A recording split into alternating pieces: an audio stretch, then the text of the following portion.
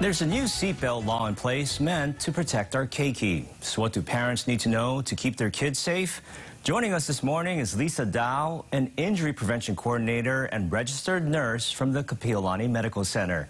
Good morning, Lisa. How are you doing this morning? Good morning. Thank you for having me. Now, first off, what can you tell us about the new child passenger safety law that just went into effect? Sure, yeah, it just went into effect last week, and the changes in the law were proposed by Hawaii child passenger safety advocates based on research and best practice recommendations from the American Academy of Pediatrics and automobile safety experts. And this is to optimize kid safety. So there were really three big points in the law. The first one is rear facing until the age of 2. And this is the safest direction for young children because it protects their head, neck, and spine from crash forces. Another point is the booster until age 10. Currently, it's up to age 8. So 8 and above, well, the past law was up to 8.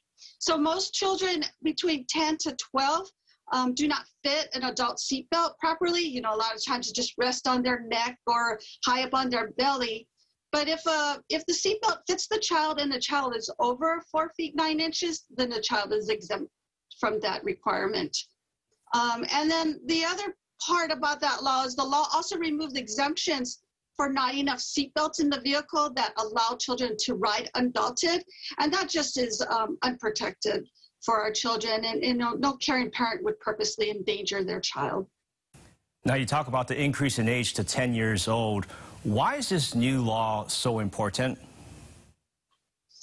Children in rear-facing seats are 71% less likely to be injured in a crash. And those who are in forward-facing are 54% safer.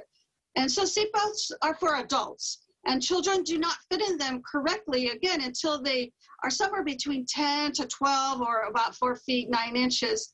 And so if that seatbelt is not fitting them properly, it can cause severe injuries such as in the abdomen area or in the spine. Now, Lisa, how can parents tell if their child is properly secured in a car seat or seatbelt? So first of all, you want to make sure the car seat is installed properly and to follow all the instructions of the car seat manufacturer. The car seat shouldn't move more than 1 inch from side to side or front to back when pulled at the belt pathway. The harness should be snug where you cannot pinch any harness at the shoulder, so nice and snug. The harness should come out of the back of the car seat. For rear facing, just below their shoulder. For forward facing, just above their shoulder. You want to use either the latch or the seatbelt, usually not both.